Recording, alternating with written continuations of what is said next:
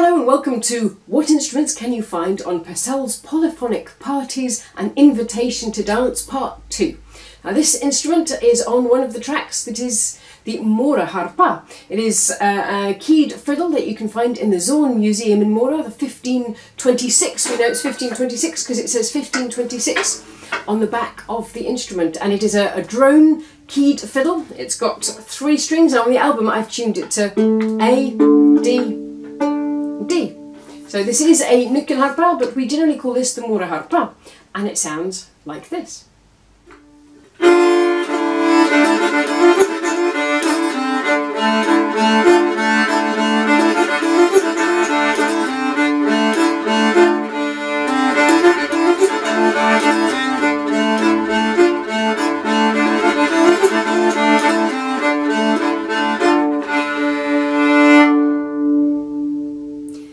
So this is the Moraharpa. You can find it on the teaser track, and have a listen to the teaser track, and there'll be a link at the end of the video.